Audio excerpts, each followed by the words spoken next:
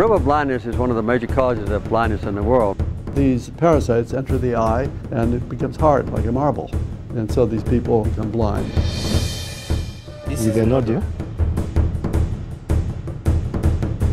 People scratch day and night such that often their skin becomes bleeding. It's really driven people to commit suicide.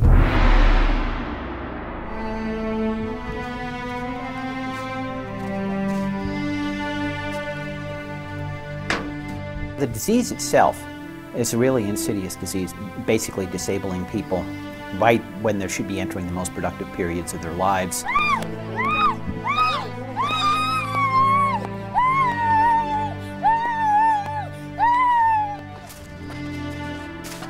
It is really something that promotes poverty, decreases their productivity.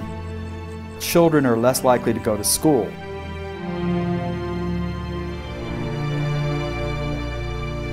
You find men and women being ostracized and socially set apart.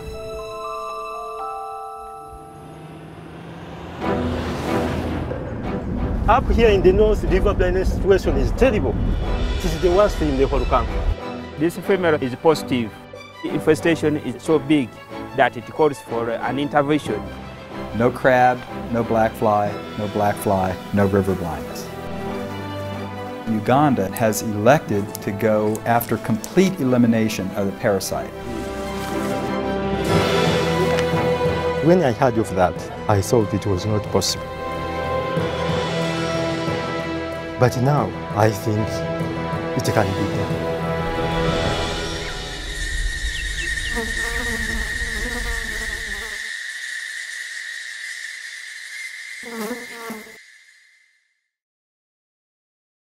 Good evening. I'm Craig Withers, Director of Program Support of the Health Programs of the Carter Center. I would like to welcome those joining us here in the audience, as well as our friends watching and tweeting our live webcast of this special Conversations at the Carter Center event on the upcoming documentary Dark Forest, Black Fly, which chronicles the elimination of river blindness in Uganda. Conversations is a series of discussions held at the Carter Center to discuss Carter Center peace and health efforts and current world affairs. Almost every Conversations event is open to the public. The webcast will be archived on the Carter Center's website for later viewing. We also are covering this event live in our Twitter account using the hashtag ConvosTCC. We will have a question and answer session later this evening. At that time, we'll welcome you to join the discussion by asking a question at one of the microphones on either end of the chapel, or for our web audience by submitting your question through Twitter. The video you have just seen is a trailer for the new independent documentary on the campaign to eliminate river blindness in Uganda called Dark Forest, Black Fly. The film is still in production and will be completed in the summer. Tonight, though, special, never before seen footage and outtakes from the documentary, we will have a special sneak peek at this new film and learn about the triumphs and challenges the Carter Center and its partners have faced in their long campaign to help Uganda overcome this debilitating disease. We are pleased to have joining us the executive director of the film and former CNN journalist Gary Strieker, who will moderate tonight's event. Gary Strieker is executive director for Cielo Productions Incorporated, a nonprofit company producing documentary films and news reports on global public health issues for U.S. and international broadcasters. Until 2004, Mr. Strieker was CNN's global environmental correspondent based in Atlanta.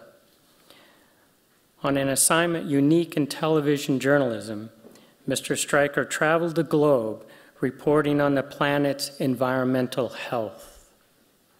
Before becoming a journalist, he was a resident vice president of Citibank in the Africa Regional Office in Nairobi. Before that, he spent 5 years as an international legal advisor to the government of Swaziland. He first came to Africa as a volunteer lawyer with the U.S. Peace Corps. Mr. Strieker is joined by Dr. Frank Richards, director of our River Blindness program, and Dr. Moses Katabarwa, epidemiologist for our health programs. Dr. Frank Richards is an expert in parasitic and tropical diseases who has worked extensively in Latin America and Africa. He currently is director of our river blindness, lymphatic filariasis, and schistosomiasis programs and co-director of our malaria control program. Since 1996, the river blindness program he directs at the Carter Center has helped to provide more than 150 million treatments for river blindness in 11 countries. Dr. Richards came to the Carter Center from the U.S. Centers for Disease Control and Prevention, where he spent more than 20 years in a career focused on parasitic disease control and eradication in the Americas and Africa. Dr. Richards earned his Bachelor of Arts from Williams College, his medical degree from Cornell University. He completed a residency in pediatrics at the University of Southern California Children's Hospital of Los Angeles and his fellowship in infectious diseases at Emory University. While at CDC, he spent 5 years in Guatemala and reached the rank of captain in the Commissioned Corps of the U.S. Public Health Service. Dr. Moses Katabarwa is program epidemiologist to the center's river blindness, lymphatic filariasis, and schistosomiasis programs. Trained in anthropology and public health, Dr. Katabarwa studies the importance of community structures in the delivery of health services. Native to Uganda, Dr. Katabarwa served as country director for the Carter Center's Uganda office from 1996 to 2003. He also directed the World Bank, World Health Organization sponsored program to control river blindness in 11 of 18 endemic areas of Uganda, programs that continue to achieve treatment coverage of 90% annually. Dr. Katabarwa earned a Bachelor of Science degree from Emory University in Uganda. He has a master's degree and a doctorate in anthropology from Commonwealth Open University in the United Kingdom. He received his Master's of Public Health degree from Rollins School of Public Health at Emory University in 1997. Please welcome Gary, Frank, and Moses.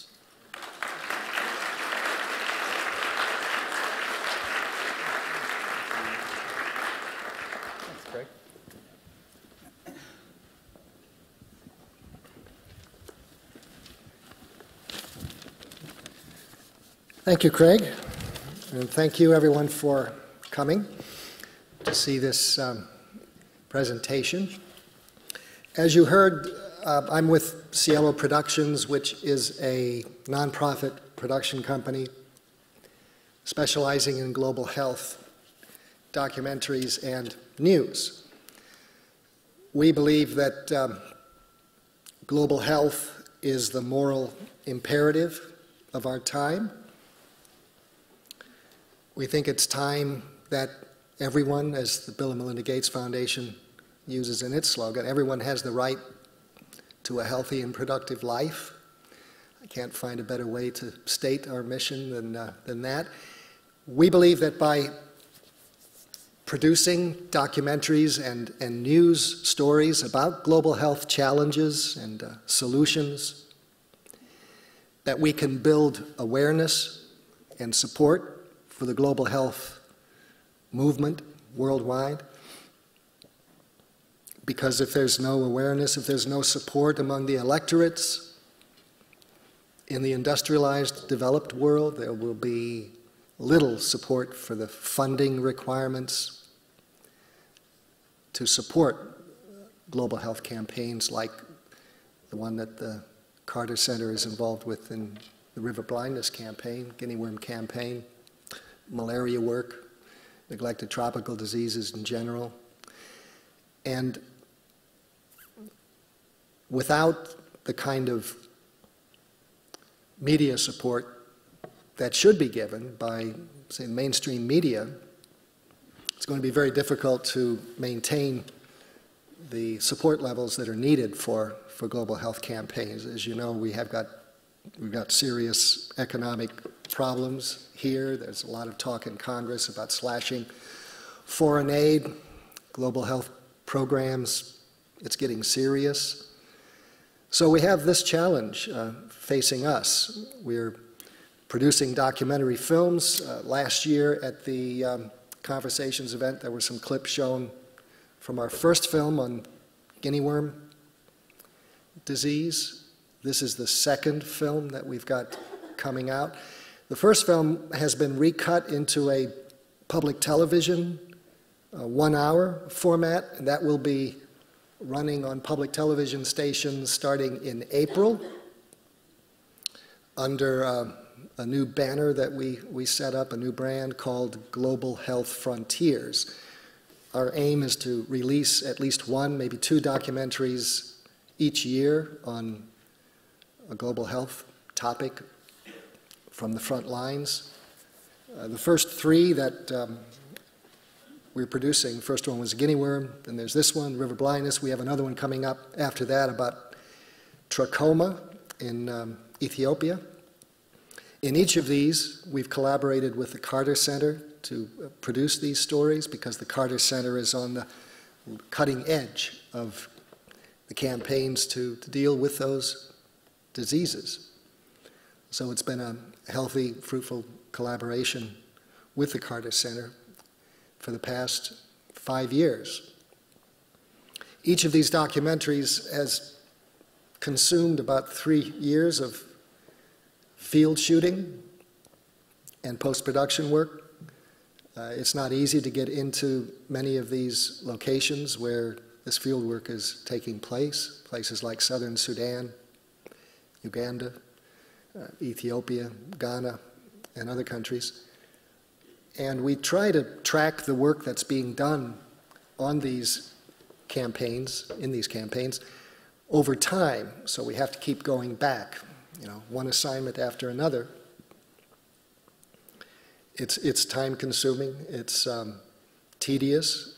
Often things do not happen when we expect them to happen. We have to go back again and catch them when they're happening. You've got dry seasons and rainy seasons to take into account, and everything has to happen in accordance with the plans that the campaigns have set up to carry on their work. If you're working in the guinea worm program or the river blindness program, you don't do what you're doing simply because we show up to film it. So we have to be there when things are happening. So as I said, our mission is to try to get these stories out to the general public, to opinion leaders, policymakers, to make them understand what's involved in these global health campaigns. If we carry out the work that we hope to achieve over the next few years, we're hoping that we'll make a decent impression on our viewers. People will become more accustomed to seeing what is involved in global health work in developing countries. Principal thing we want people to understand is that unlike in the past, we've got our world and they in these developing countries have got their world. They've got diseases to worry about. We can't really do much about that. Those are obsolete ideas. We realize now that in the global health movement that there is a huge amount of difference that we can make in developing nations, in impoverished countries, in the villages at the end of the road where science and technology rarely shows up. There are things that we can do with science and technology and innovative techniques to make a huge difference in people's lives. This river blindness story is a good example of that. And every story that we've worked on so far does show how the Carter Center is able to take these ideas, this knowledge, the medicines, the innovative techniques, the technology, to make these huge differences in people's lives. It is possible for us to ease the suffering, to even eliminate diseases that not too long ago were considered to be just the lot in life that people in developing countries had to put up with. And of course, for us, whether these diseases continue, whether the people in these developing nations continue to suffer and continue to lead the lives they're leading with unrealized potential, it affects our security, it affects our prosperity. You know, a healthy world globally inures to our benefit, and it makes a difference in our lives, makes a difference in the stability of the countries where these people are found.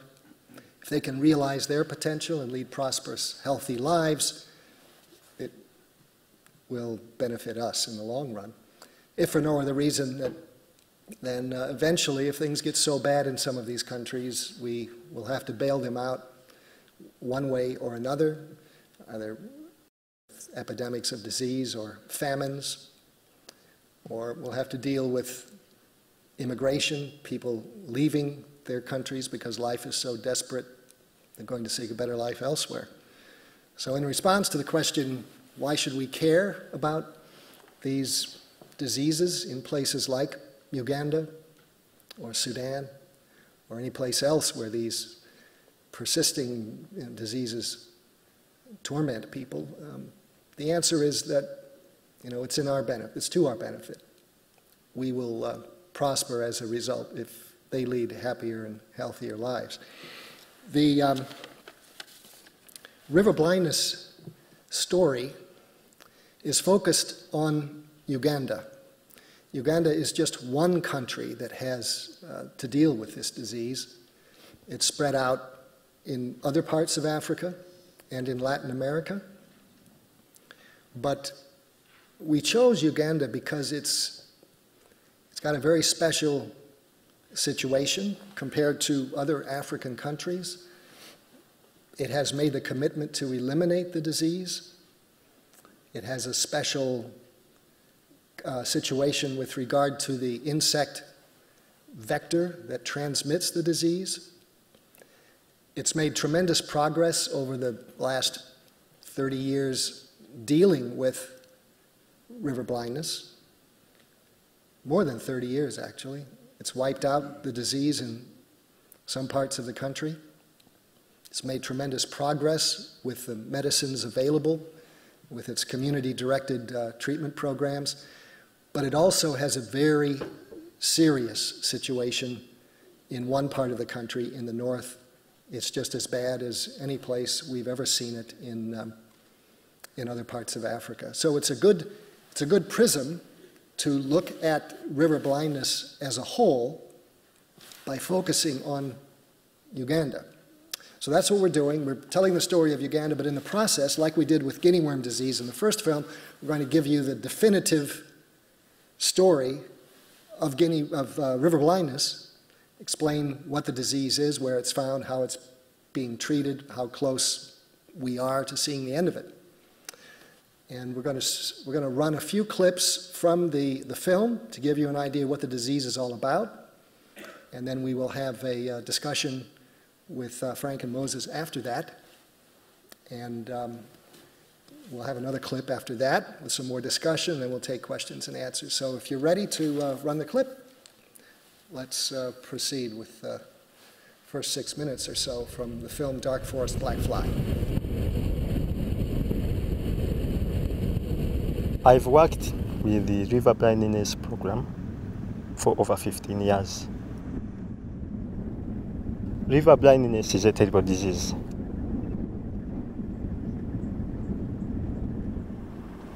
I have personally seen so many people suffering from it. It can actually destroy one's life.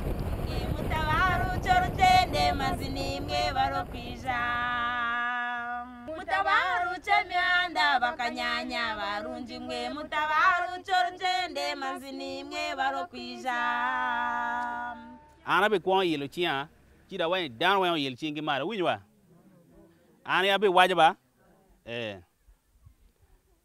down wa yelo chingi mara. In northern Uganda, almost everyone in the village of Angagura is affected by river blindness disease. Each person raising a hand has suffered from it: men, women, and children. The disease started in 1995. It has affected his eyes. He cannot see. He cannot do the normal work he has been doing before. There's serious itching all over the body. River blindness is the common name for onchocerciasis, a disease caused by microscopic parasitic worms, Onchocerca volvulus. The worms migrate under the skin, causing a disfiguring condition people here call leopard skin, accompanied by severe, intense itching. It's difficult to describe this level of itching because it's really reputedly has driven people to commit suicide.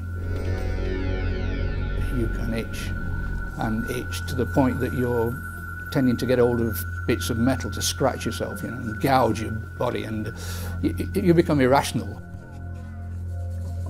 And if you've got it, there is a social stigma to it, so it's very damaging, especially for, say, a young woman. If she develops these signs early in life, she's not really marriageable.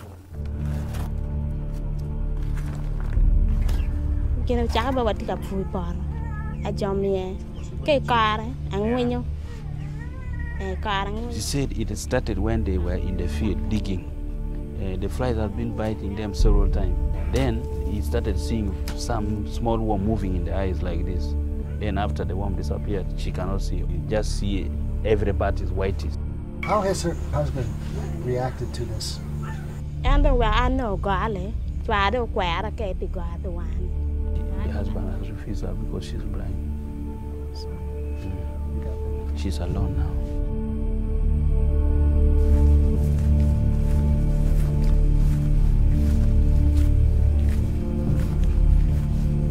The disease itself is a really insidious disease because of all the socioeconomic impacts that it has.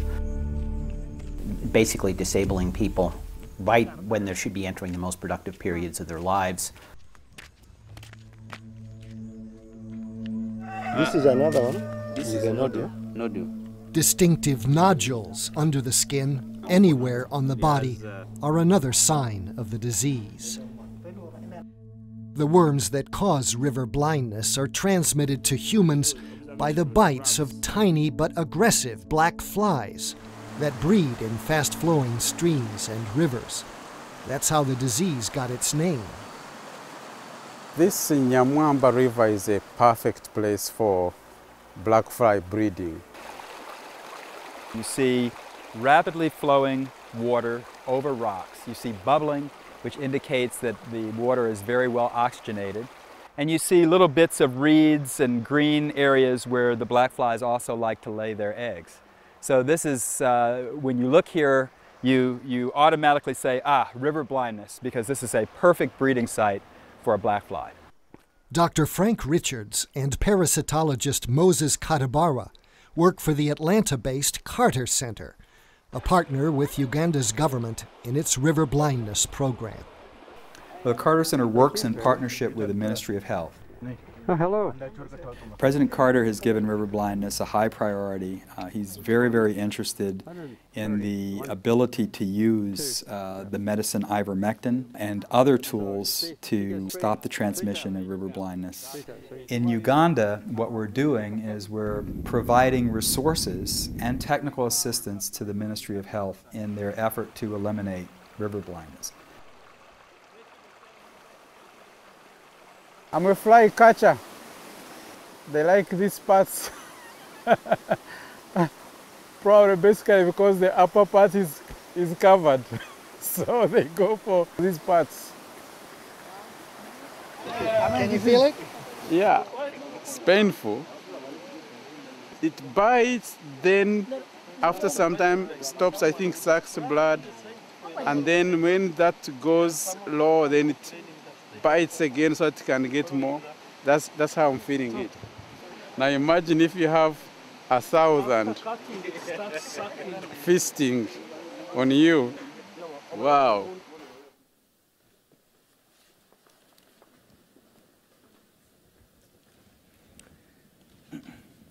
Okay. I think we ought to start with Frank, if you could explain a little bit about the disease, picking up from what we saw in the clips. What is this disease all about, and why is it something that should be a priority for elimination?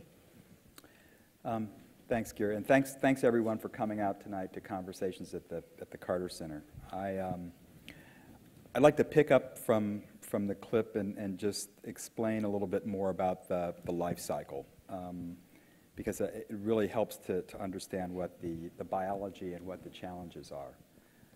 There are the black flies, which we've talked a lot about. There are the worms we've talked a lot about, and then there are the people that we've talked not enough about. We've talked about the disease, but people are a key part of this because they're not necessarily completely innocent bystanders. It's very easy to sort of think of, oh, this worm sort of lives in the rivers and in the environment, and the flies come out of the river and they bite the people, and the people are the bystanders who get infected. That's not quite it. While people can catch river blindness, certainly from the black flies, they're also the key driver. They cause river blindness, and that's because the worms that cause it, that you saw in some of the pictures, only occur in human beings. And it's really the black fly that picks the worm up from one person and takes it to the next. So if you had a situation where you had black flies but you had no people with no worms, you would have no river blindness. That's a very, very important point. So if you can get rid of the infection, the worms in people, then the black flies will not transmit and the disease will go away. The other thing, going to the people and the worms, you saw these pictures of people who had lumps in their skin. They called nodules. Well, in those nodules, the worms, the adult form of the worms, Onchocerca volvulus, live. That's where they are. If you were to do surgery and take out one of those nodules and cut it open, you would get the adult form of the worm that is in a coil, all coiled up. They're male and female worms living inside of those nodules. If you were to stretch the worms out, they would be about 18 inches long. So that is where the tiny worms that you saw in the blood and swarming around under the microscope, those are actually the embryos, and they come out of the female worms that live in the nodules, and they swarm under the skin, causing itching, and then they can get into your eyes, causing eye disease and blindness. They also, as they're swarming under the skin, as you saw Moses exposing his leg to the black flies, they're picked up by the black flies, and only in the black flies do they make a transformation where they're now able to grow up to be an adult worm. So the babies that are produced, the embryos, are stuck underneath the skin unless they go into a black fly. They cannot grow up to be adult worms. So this curious biology is a very, very important point to understand when we talk about people giving river blindness to other people and people getting river blindness from the black flies. The next thing I'd like to talk about then is inside of the people, these embryonic worms, these what we call microfilaria. This is the subject of treating people with this medicine that is donated by Merck called Mectizan. The scientific name is ivermectin. Merck has been giving this donation as pioneers in what we call pharmacophilanthropy. They've been donating this medicine. The value is about $1.50 a tablet. And they have donated close to 2 million tablets since they announced the donation in 1987. They're actually celebrating their 25th, or actually their 25th anniversary. I should know because it's I was married in 1987, so there's my wife. We're celebrating our 25th. We got married when the donation took place. Couldn't do this without you, Sherry. So the medicine, these tablets kill the microfilaria, the tiny embryonic worms that get into the eyes, cause the skin disease, get into the flies, and transmit. That's what the medicine does. But the medicine does not kill the adult worms that I told you stretched out to 18 inches that live under the skin. Therefore, the medicine has to be given repetitively. It's not like you can just treat somebody and immediately cure them of the adult worms, and you have to give repetitive treatment. I liken it to the flu shot. Every year we know we have to get the flu shot to keep from getting the flu. It's the same way in these communities. Every year people need to be treated with a medicine to keep from getting the infection. If you treat more intensely, or if you go after controlling the vector, then not only do you keep people from getting the disease, but you keep people from infecting other people, and the parasites ultimately die out, and you can move to a phase that we call elimination. So the last thing I'd like to do is to distinguish between control and elimination. Control is essentially you have to give this medicine to a person forever. They won't get skin disease, they won't go blind, but the transmission cycle still continues, so the infection continues, and you have to keep this going forever. If you go after elimination, then you have to go after the black fly bit. You have to stop new worms from getting back into people, and you have to interrupt that transmission cycle. That is the key difference between a control program and an elimination program. And the really neat thing about Uganda is that the Ugandan government decided they wanted to get rid of this once and for all and go for the elimination campaign. And that's what the Carter Center, being the risk takers that we are, signed on as partners in hoping to help them reach that very important goal. Just one point about the drug ivermectin. This ivermectin compound that was discovered in a soil sample from a Japanese golf course by a scientist working in Merck's veterinary division. They discovered that this ivermectin would actually kill the parasites that cause heartworm in dogs and horses and other animals. And the scientists that discovered this realized that river blindness, the parasite that causes river blindness in humans, is very similar to the heartworm parasite. So they decided, why don't we give that a try? It was about 30 years ago. And then step by step with the trials, they discovered that this drug could actually kill these microfilaria, these baby worms, in humans. Before that, the only way that science or health officials, the only way they could control river blindness was to beat down the flies, the vectors, the carriers of the disease. This discovery by Merck revolutionized the whole river blindness movement by giving people a drug that they could administer to people to kill these worms inside the human host. Moses, can you explain why river blindness is so important from the standpoint of global health? Because it doesn't kill. It does cause blindness in many places, but usually it's a skin disease, isn't it? And should we really be concerned in looking at the whole spectrum of global health and the diseases? You compare it to malaria, HIV, AIDS, tuberculosis, and other diseases. How does river blindness impact villages, people in places like Uganda that require us to take it seriously and try to eliminate it? Well, first of all, you itch, intense itchiness, minute by minute, day and night, year by year. There is no stopping scratching.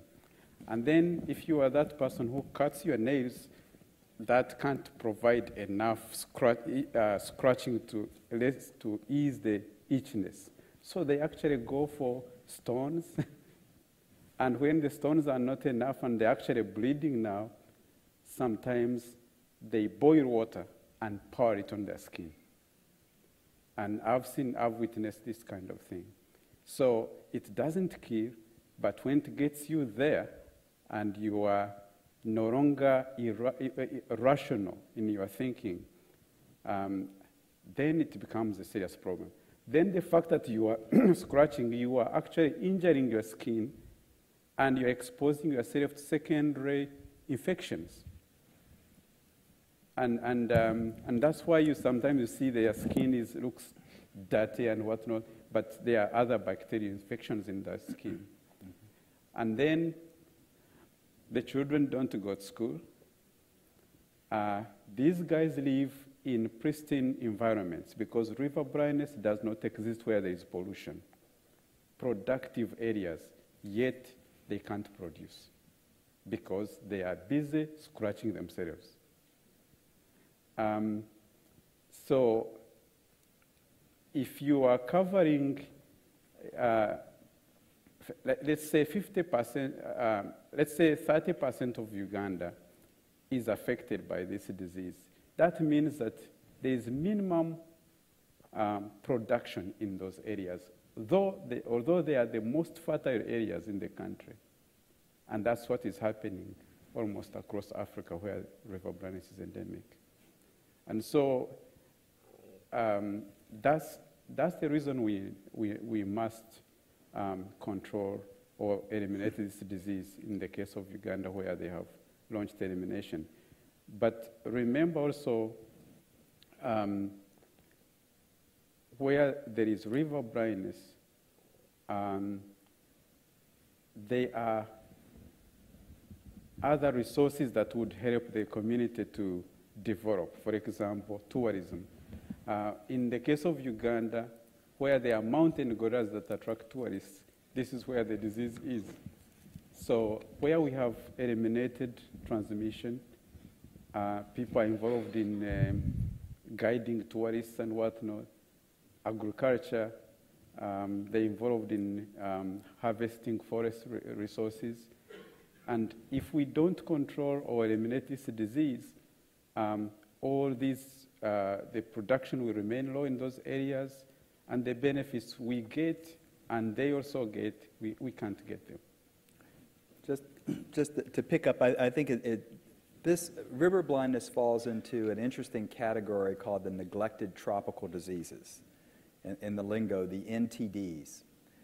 And the reason that these conditions are neglected, even though we actually have new technology that could go a long way to controlling or even eliminating them, as we're talking about tonight, the reason that they're neglected is that they're not lethal, number one. They don't occur in incredible epidemics. They basically involve the poorest of the poor. A lot of people say they shouldn't be called neglected tropical diseases. They should be called diseases of neglected people, because actually these are people without political influence, outside of the money economy, a disease which is not epidemic. It generally does not affect tourism, except in areas where there are the mountain gorillas. And so that if you go to these areas, it's hard to say, oh, we can't put an army in there because they'll come down with onco, as opposed to we can't put an army in there because they'll come down with malaria. So the military's not worried about it. Tourism isn't worried about it. So I really think we've reached a point where enlightened self-interest, the enlightened self-interest argument that you mentioned earlier, oh, we don't want this disease coming here, or Ebola, or some awful outbreak that affects us. Really, we're looking at this as we should do something about this because we can do something about this. We have the tools available. The countries are behind doing something like this. People suffer. They don't die, but they suffer. We ought to be about trying to find a way to do this. I'm really proud to be at the Carter Center because President Carter has been interested. We like to say we haven't been neglected tropical diseases for 25 years. So really the Carter Center, from the guinea worm campaign, from the river blindness campaign, which started in 1996, have really focused on these conditions because they've been largely ignored. And the Carter Center, as part of our ethos, thinks we ought to be concerned about things like this that in areas that others aren't working. Moses, the Carter Center has some basic principles that it follows in fighting disease. Can you explain how these principles are followed in the case of river blindness in Uganda? Well, one of the main ones that I would like to talk to is that the Carter Center is willing to take risks. They are not afraid of failure. And this is something that the international community used to say, river blindness cannot be eliminated. And so they say, let's continue controlling. But we have only the one tool which the international community is using, and that's ivermectin. So suppose something happens to ivermectin, what happens? As Dr. Frank Richards said, a control program is almost indefinite.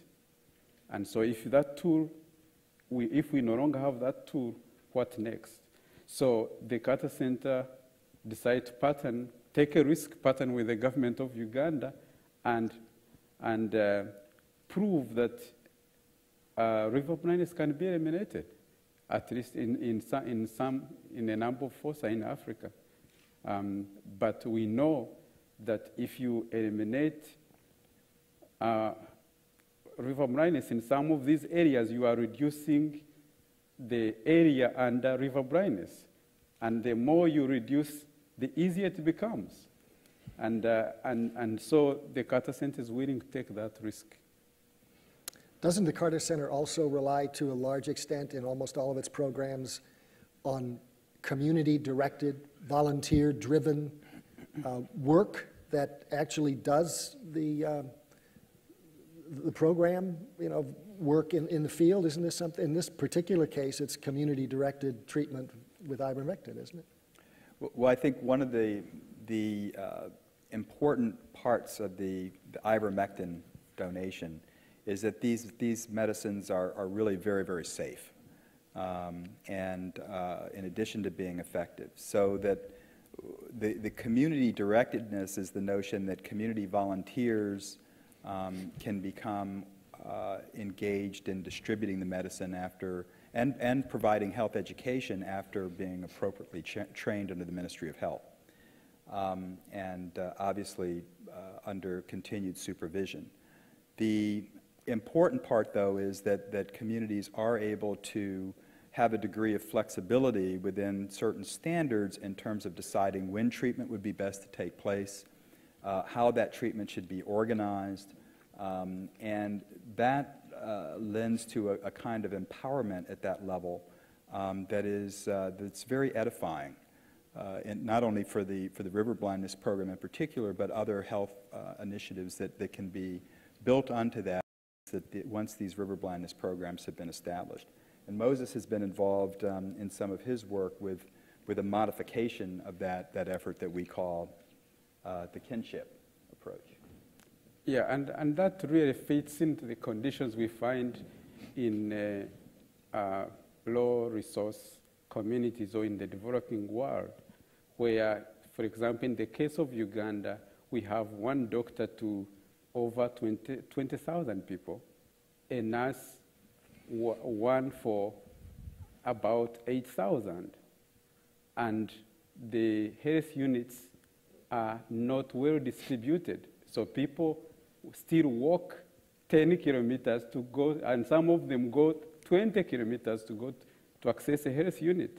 So if you are going to rely on professionals based at the health units, forget, you will never do anything, because they are already overwhelmed in the clinics.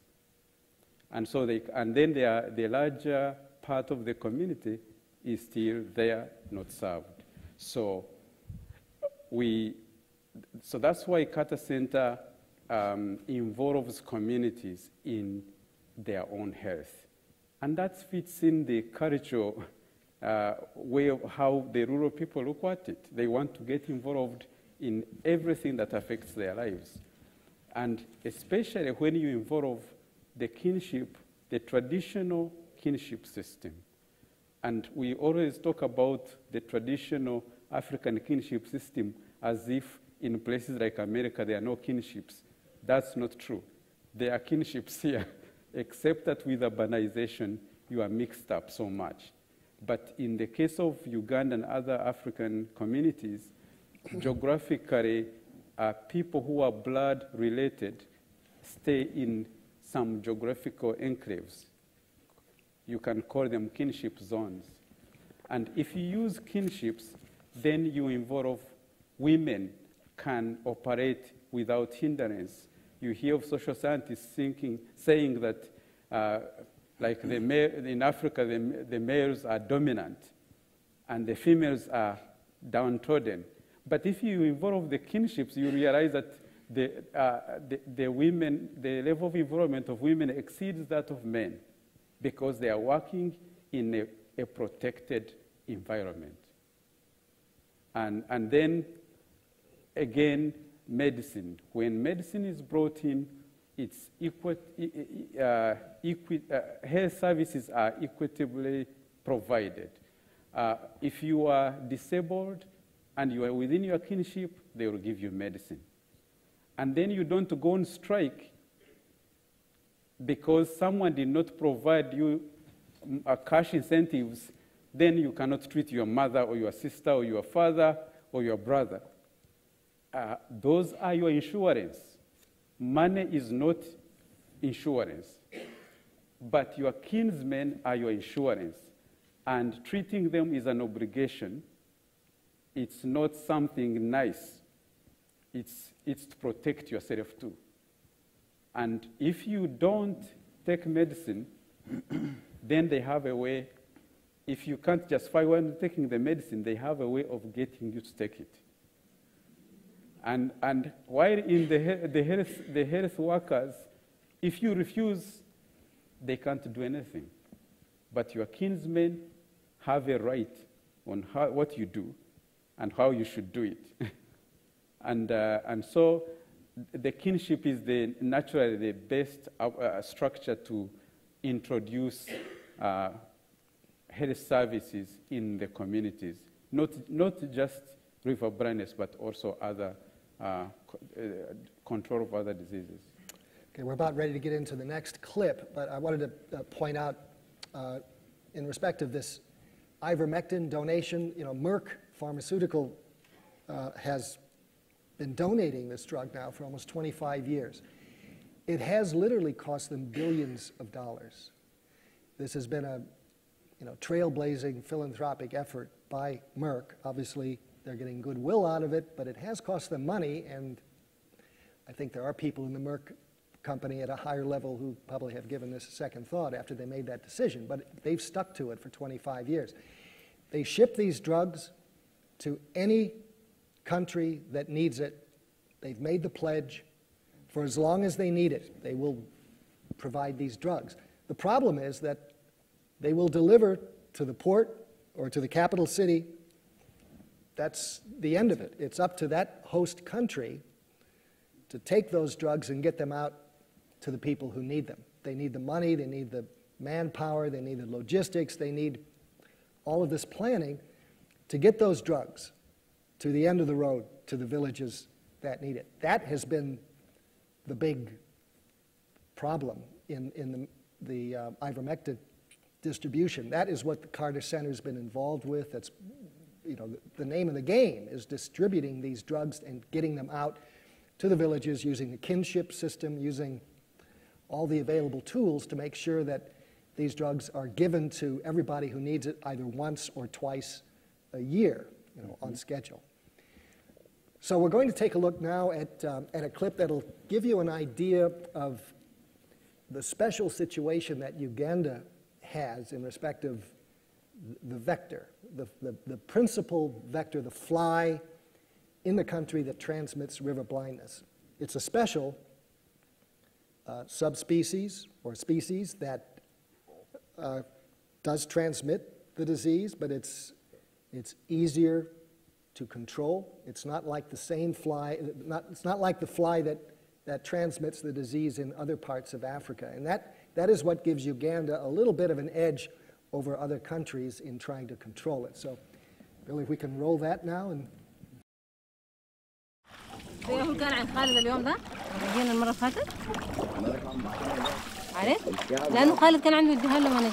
in most parts of Africa where river blindness is found, in the open savannas, The fly that transmits the disease lays its eggs in running water, the larvae attaching to floating vegetation or rocks. Emerging from underwater as flying adults, they can range far from breeding sites in search of blood meals. Strong savanna winds can carry them hundreds of miles. Controlling a vector like that on a large scale seems nearly impossible. A major reason why river blindness programs in West Africa have now moved away from vector control to rely mainly on treatment with ivermectin to break transmission of the disease. Yes, the river is down here where we are going to do the trapping.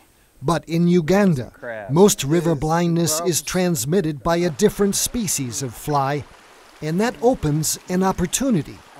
Uganda is unique in that it has a kind of black fly that we call Simulium nevi. And Simulium nevi has a fragile life cycle, much more fragile than other parts of Africa. You know, onchocerciasis is a problem in this focus, and here the vector of the disease is Simulium nevi. Make sure that it is tight. When it is tight like this, then push the meat inside the trap.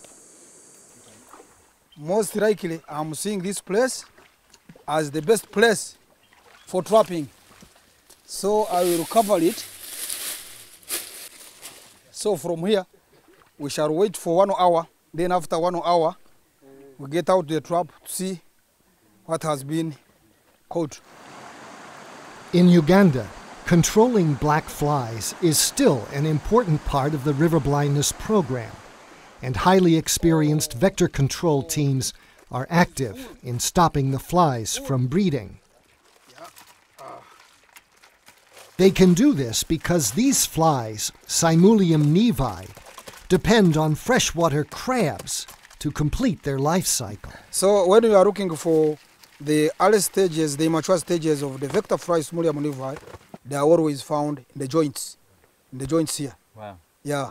Then, as they mature, they are found around the body here. Mm-hmm. And they always move from one place to another. This is a larva. 1, 2, 3, 4. This was a pupa, because when I pressed it, I crushed it, unfortunately. So, 5, 6, 7. You can see the larvae here. You can see them. You can see it here. The black fly lays its eggs in water, the eggs hatch, and the little wormy things we call larvae must swim around and find a crab. If they don't find a crab, they'll die. If they find a crab, they can get on that crab, encyst, form pupae, and from the pupae emerge the adult black fly, which is responsible for the transmission of river blindness. No crab, no black fly, no river blindness. This is the female you checked. The fly's essential relationship with crabs allows a simple method for locating fly breeding sites, catching crabs and examining them for the larvae or pupae of developing flies. After trapping these crabs, we have found out actually the crabs are heavily infested with the early stages of the Simulium nevi. When breeding sites are found, the vector control teams apply doses of larvicide in the stream or river. You can just see the logistical challenges just glancing upstream here and seeing that 3 kilometers upstream you're going to have to do exactly what's taking place here, and the same 3 kilometers downstream from here. So you can imagine the kind of time and dedication it takes to do that. It's very tough work. Is that the rain? It's raining. Wouldn't be a rainforest if it didn't rain.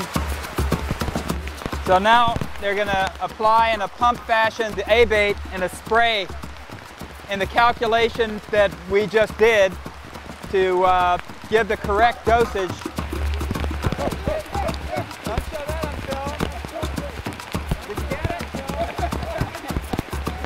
Treatments on this river began about a year ago.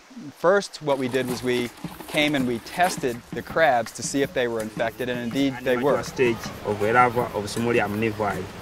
Over 90% of the crabs which we collected here had the larval or pupal stages of the black fly, so it was a hot zone. We began dosing monthly and then checking the crabs also monthly. We started this program, 90% of them had something on Over 90%. Yes. Yeah. And we found that now, in the last 3 months, we have not found a single infected crab, which indicate that the A-bait is doing what it's supposed to do. It's not hurting the crabs, but it is stopping the black fly.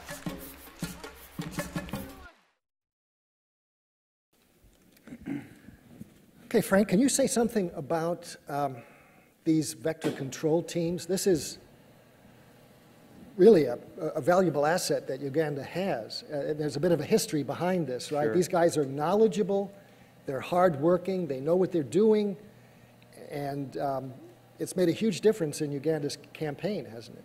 Sure. Before I get to that, though, I just coming back to my love of biology, a minute ago I talked about the people, the worms, and the black flies, but I'm going to talk a little bit more about the black flies. I think you got a bit of that in the piece on how when we say black fly, that really means just a whole host of different species within the genus Simulium.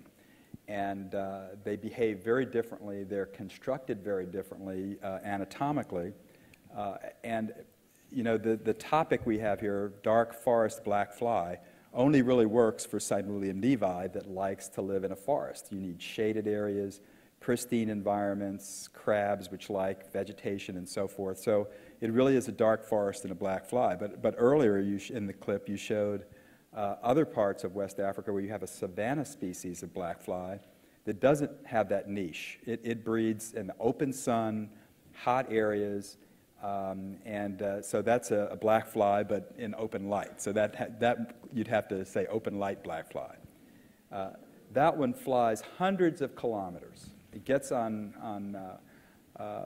the various winds that occur over West Africa. Hamatan winds. Yeah, the Hamatan winds, and it'll go up to 500 kilometers. So infected people 500 kilometers away can infect a black fly that'll fly and set up a cycle somewhere else. You can imagine how difficult that is. Now, this black fly we're talking about in Uganda only flies about 5 kilometers. And it has to hang around where the crabs are, obviously. If you have a black fly that wants to range out somewhere and happens to fly 10 kilometers and then can't find an area that has any crabs, well, biologically, that black fly's finished.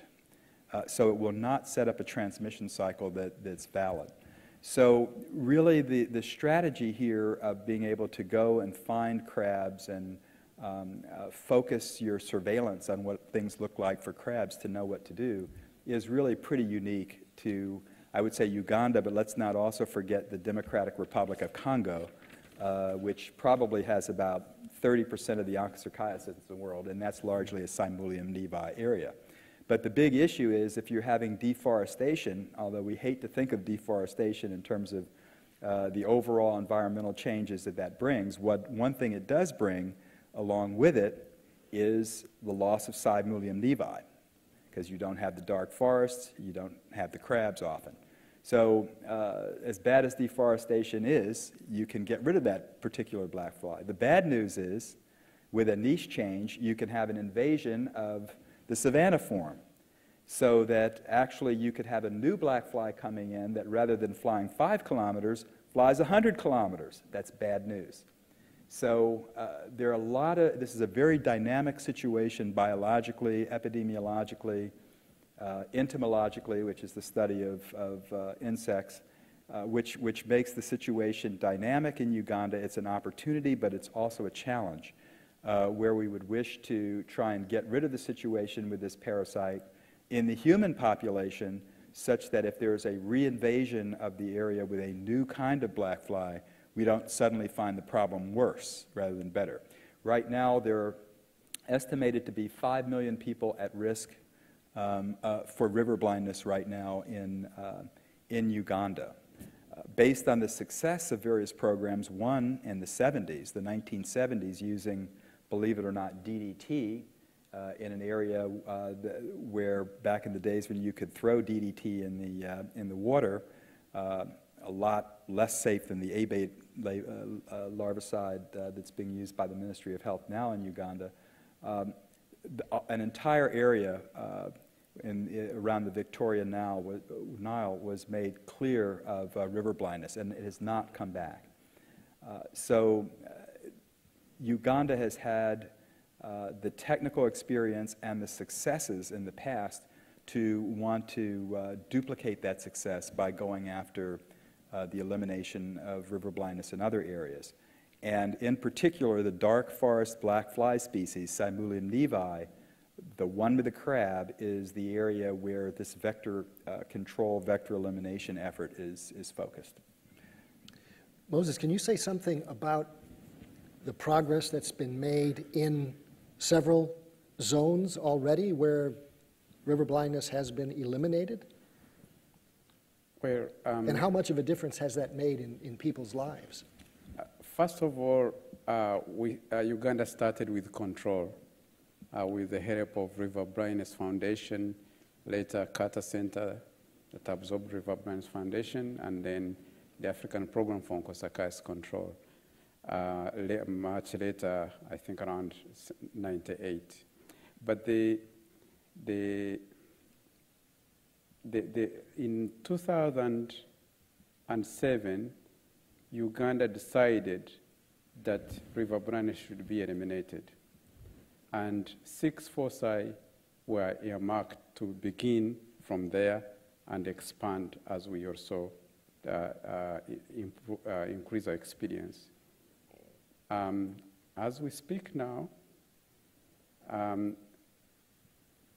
actually last August, we had a meeting, a technical meeting in Uganda, and 3 foci was a transmission in the 3 foci was declared interrupted. So we started with 6, 3 are already declared interrupted, and we also have 3 that we think we say their interruption is suspected achieved, isn't it? And but it's because we haven't declared interruption because there is some data that we are required to provide by next August. And personally, I'm confident that 6 have interrupted transmission. And we are expanding to now bigger foci in the northern Uganda where there was conflict. And this area was not receiving ivermectin. There are about 500,000 people. You saw them in the film who are blind, and we are launching the program there.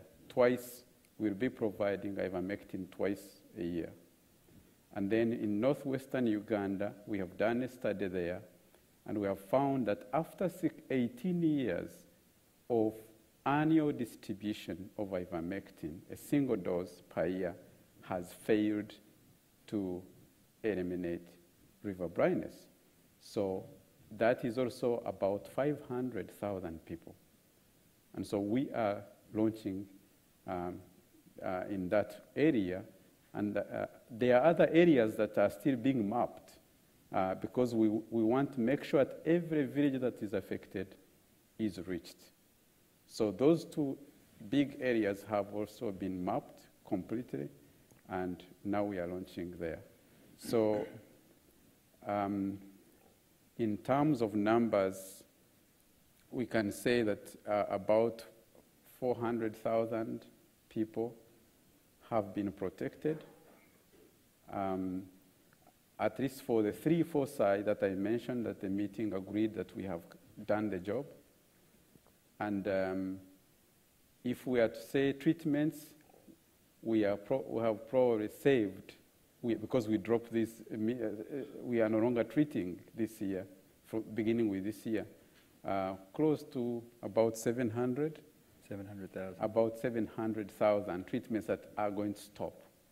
and those people are already celebrating the elimination of river blindness. But it's sort of interesting if you were to look at a graphic on the aggregate number of treatments required in Uganda with ivermectin, those treatments are going to continue to go up. Yes. But what we're describing are different areas. Remember, the flight range is fairly restricted of these black flies. So you actually get discrete zones, hot zones I was describing, where you have to judge those areas individually, epidemiologically. So if you were to break treatments out by each zone, you'd see some coming up, some coming down, some coming up, some coming down. But because of the peace that has been achieved in northern Uganda, where there was conflict for so many years, there are 1 million people there who you showed in your film have terrible manifestations of river blindness, who have never benefited from this medicine because you couldn't operate in those areas without a degree of risk. So if you were to, that is a whole new curve coming up, only to be, we're hoping next month, isn't it, to get ivermectin treatments up and running there. Uganda has declared a goal of trying to stop river blindness, eliminate river blindness by the year 2020. The only way you're going to be able to do that is to treat more intensively with ivermectin twice per year. Once per year often will not do it. Sometimes it will. Twice per year has a much better chance of getting it, stopping the transmission by the black flies, preventing the black flies from picking up the microfilaria and taking them to other people. So it's going to be a major challenge, but even with these successes, in an aggregate, treatments will be going up in Uganda before they start coming down. Yeah, I think it should be pointed out, again, that the reason river blindness is so serious in the north is because of this civil conflict that's been going on for more than 20 years with the Lord's Resistance Army, where health programs, health services have been virtually non-existent for decades. So the people up there have suffered not only from river blindness, but from every other disease you can imagine. And peace has been restored to that region only recently. So that's why ivermectin has not been, distributed to these people, and why so many people are blinded and suffering from, severe pathology as a result. Another thing I'd like to mention is that, the only other place besides Africa where river blindness is found is in the Americas, Central and Northern South America. We've got how many, 6 countries? 6 countries. 6 countries, including Mexico, Guatemala, and that took place because slaves brought the disease with them when they were exported to the Americas. And the interesting thing is that the slaves came over, they were hosts, they had the parasite in their bodies, and it took a different fly, different species of fly altogether, found only in that region, to transmit that disease. So it's a very small percentage of people who've got the disease, but the program of onchocerciasis control in the Americas has been working on this very seriously, and they expect to have the disease eliminated in the Americas, what, by 2015? Yeah, and again, it comes back to the fact that if you have people who have the worms, but you don't have what we call a competent vector, it's finished. The worms will eventually die out, and no new people will get infected. And that's basically, many people came from Africa, obviously, who had the infection, but only a fraction of the black flies that exist in this part of the world were capable of allowing the microfilaria to develop. They have to go through 2 stages to reach the infectious stage to be transmitted. And that only occurs in 2 very focal areas. Again, coming back to my love of biology, the interesting thing is that in the Americas, the black flies have teeth. And when they suck blood, they like to chew. And that tends to chew up the parasite and reduce the possibility for a whole parasite to get in them, as opposed to in Africa where the black flies like to suck. So that interesting biological fact is probably why the parasite could not get established in places like the United States, and only a few places do you find the parasite in the Americas. It's time for our question and answer period now. If any of you have any questions to ask us, please let us know. Here's a question from our Twitter feed.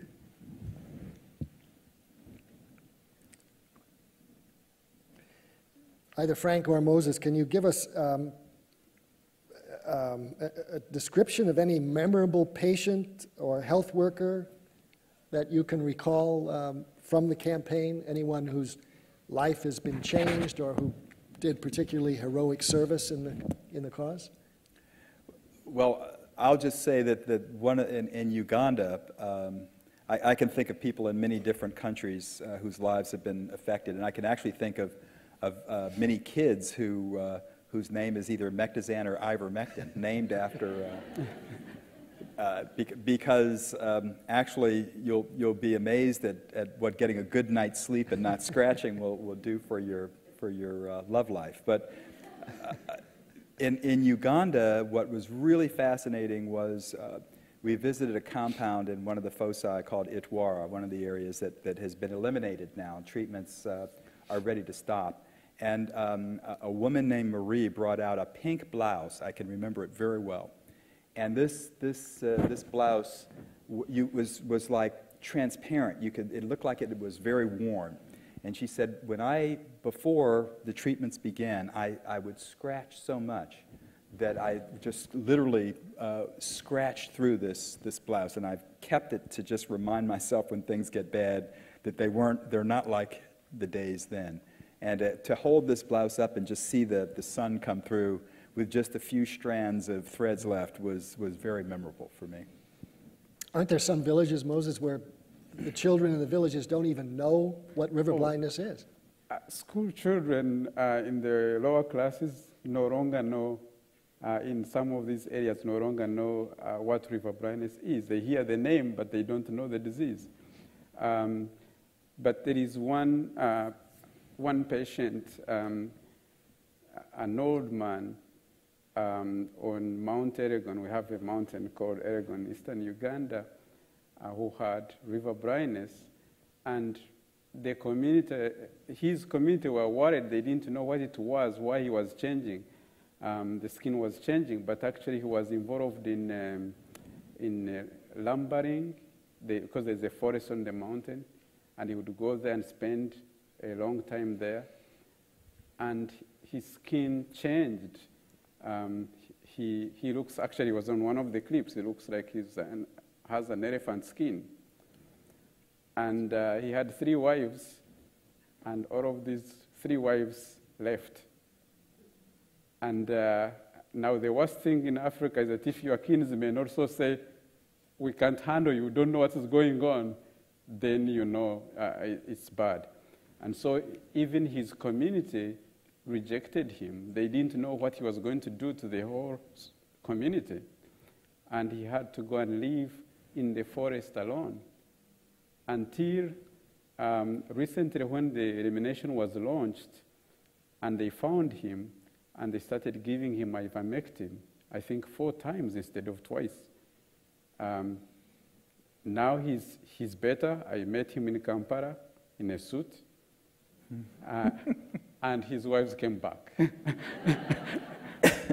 But generally, people will tell you the men.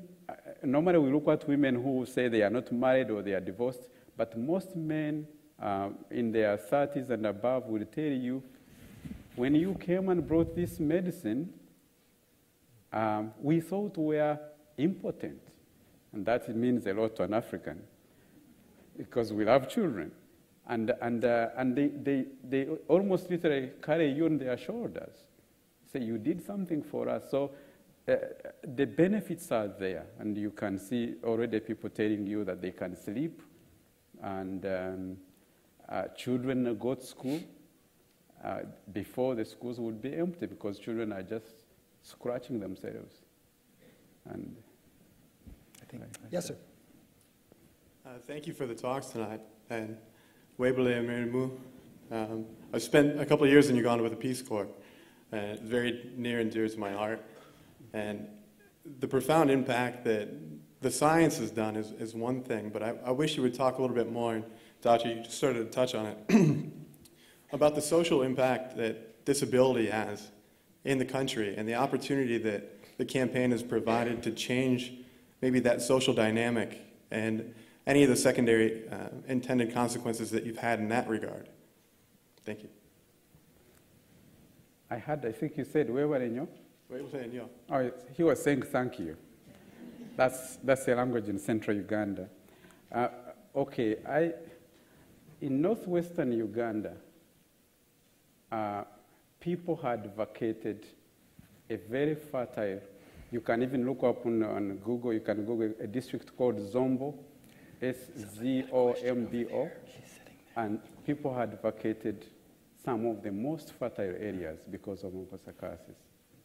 And those who vacated in 1993 had testified to me that they were not accepted by the rest of the society. Now they are back. And the women always want to show me their skin. You look at my skin, it's beautiful. Before they were saying, oh, look what we are ashamed of. We can't even be accepted to go to the market because they think we are going to infect them. And sometimes they think it is some demon or spirit that is causing all this. Because there is no, Africans have traditional medicine, but for river blindness, no traditional medicine. But I would like to make, I know we want to get to other, but the quick thing I would like to make, coming back to the distinction between control and eradication. Yeah, a well-controlled river blindness situation is where no more blindness, no more itching, but the parasite's still around. So you know that if the black fly is still around, if treatments stop, you'll go back to where you were before. So it becomes a very big challenge. It's a challenge with this audience. You know, if somebody gives you antibiotics or something, how often do you get through with 12 or 14 days? Once you start feeling better, you stop. So people are like, why do we need to? This medicine was great, it had its day, but why do we need to keep taking this medicine? Our skin is better, et cetera. So you get into a whole new realm of health education and really discussions with people on a different level about what needs to be done to reach elimination. And then it's usually nice to piggyback what we call integrate other efforts onto these programs against malaria with bed nets, against schistosomiasis, and other that use sort of the same approaches of distributing safe and effective tools at the village level to keep the river blindness program going, but to hit other things that are perceived as an ongoing problem. That's a big challenge. We have another question over here. Thank you. I'm very curious about the the larvicide that you use, and I was wondering if you've observed any negative health or environmental impacts by using it. The larvicide that's used is called Timofos, or abate. It's a very well-known, very well-studied larvicide that has a very short-acting, it's actually quickly degraded in the environment. We're dosing it at luckily the black flies are they're larvae, they're aquatic stages that you saw, the larvae and pupae are very, very sensitive to this. So an ultra-low dose can be used. As you could see, we're careful about the dosing. And the other thing to mention is that I should also say abate is one of the few larvicides, it's the only one actually, that's approved for drinking water. So for example, this is what's used in the dengue campaigns to get at the mosquito that transmits dengue. It actually breeds in water sources and houses, and little briquettes of abate are put in drinking water sources. So it's about the safest larvicide that can be used at very low doses. The other important part is it's fine if the black flies come back after the disease is gone, number one. And number two, because we're targeting it based on where we find infected crabs, we're not treating the entire ecosystem. So I think that's another important element. There have been environmental impact studies done that indicate that at least no non-target fauna are being affected. But we don't like to keep this going very long. Usually you do monthly treatments for about 6 months and then go to every 3 months. Yes. And then you stop. And that's the general pattern. It doesn't go on ad infinitum. The question here? Yes, my question is about the larvicide as well. Because insects are highly adaptable and can easily become resistant to chemicals, are there other methods of vector control that are being implemented, such as pheromone traps, to control the black fly? Great question. The only really other larvicide that could be used that has very little to no environmental impact is BTI. You may be familiar with that. That's a Bacillus thuringiensis, israeliensis compound that's also very biodegradable. It's actually a biocontrol element. Luckily, we have not had to do that because the treatment cycles are so short for this black fly that's so sensitive in these particular areas. The other part of your question, I was going to say something else. You were asking about chemical resistance in West Africa, where there was a very, very large program that went on for like 27 years, where helicopters were actually used to put enormous amounts of larvicides. There was a great problem with black fly resistance. And the fact that the black flies that were resistant could then pick up and fly 500 kilometers and set up a colony upstream or downstream, you can imagine how quickly that resistance would spread. So it was a very big problem there. It has not been a problem with these localized flight-ranged vectors that we have in Uganda. And the chemical is really not targeting the adult fly. Yeah. It's targeting the larval stages, and for a short time. And then you are done. If you look at the grubs and you find they are not infected, which doesn't take long, then you stop. So you use the chemical for a short time and it's only targeted for the larval stages. Yes, sir. Yes, it's really an honor. I'm a Ugandan. I'm one of 4 ILEP fellows that are taking a semester-long training in Clemson. I'm very grateful to Megan and Margaret for this opportunity. I must confess about my ignorance, not only of the existence of this disease, but the intervention programs that the government is actually taking to try to eradicate it in my country. I have 3 questions. The first one, you talked about vector control teams. I was wondering, are they fully trained medical personnel? And then how are they facilitated? And how often do they go out in the field to control and monitor this disease? Secondly, have you done anything to recruit the people that were treated or affected by this disease in trying to raise awareness about it? Because ideally, I would imagine that in my country, most people would take this to be witchcraft, which is not far-fetched. Thank you very much. Okay, the personnel that are involved in vector control or targeted vector control or elimination are personnel of Ministry of Health.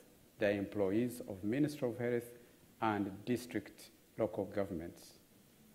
They are not medical doctors or what. They are entomologists, they are biologists. And as I told you, you know, our country, you have 1 doctor to more than 20,000 people. And if they don't come to USA, go to Europe for greener pastures. Because most of them are going out of the country. And so what the Carter Center does is to get those who have experience to train those who have no experience. And you do it on the job, in the forest, like how you saw in the film. And then once they have acquired enough experience, then you split these teams putting the experienced ones in each of the teams and then assign them an area where they will be operating. And so they are multiplying what they call the surveillance teams. And then they have also a national surveillance team. Now, what the Carter Center does is to provide all the equipment they need. We also provide transportation, and when the local government or the Ministry of Health has not provided per diems, we provide per diems for those teams. We have also, we have a molecular lab which the Carter Center assisted in setting up at Vector Control Division of Ministry of Health. It's on Uganda Road if you are Ugandan. It's a molecular lab that is doing PCR and testing whether elimination has been attained in some of these foci. And these are Ministry of Health personnel that Carter Center has brought some of them to USA and sponsored their training. And a gentleman called Dr. Tom Yunash in the University of South Florida, he has been helping us also in quality control of this lab. So yes, now about health education, the Ministry of Health together with the Carter Center puts out messages periodically on radio and TV, but in the communities where there is river blindness, there are flip charts, there are training guides, and training is done at the kinship level, clan level. And it's not done just at the district and you go blowing the, some loudspeaker, no. You just sit under a tree and train the kinship people and give health education, and they select their distributors and you train them. I think if I could just say one thing, I mean, I think you should be very proud as Ugandans in terms of the accomplishments that have been made. I mean, this is a Ugandan program. These are Ugandan human resources that are really the best trained vector people that, if not in all of Africa, certainly in East Africa. And the political leadership and vision is Ugandan.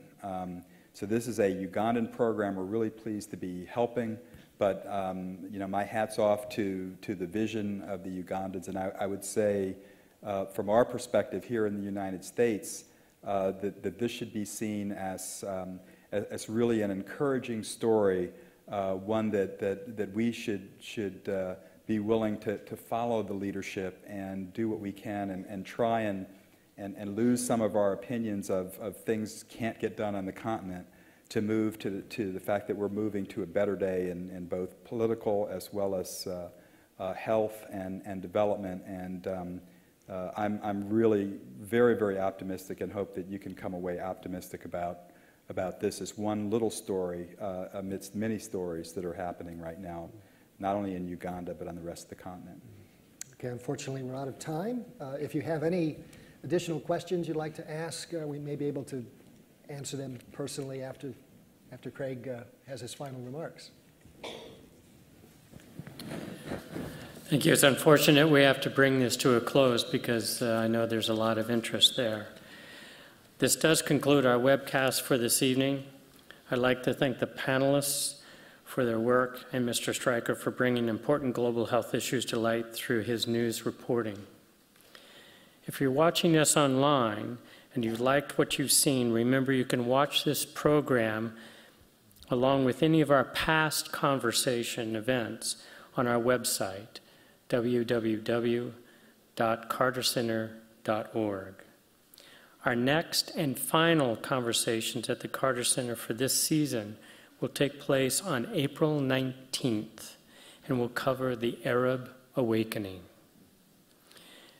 If you want to be sure you're getting the latest news about conversations or other Carter Center events and programs, sign up for emails on our website, join us on our Facebook fan group, or follow us on Twitter. Thank you and good night. Thanks for coming.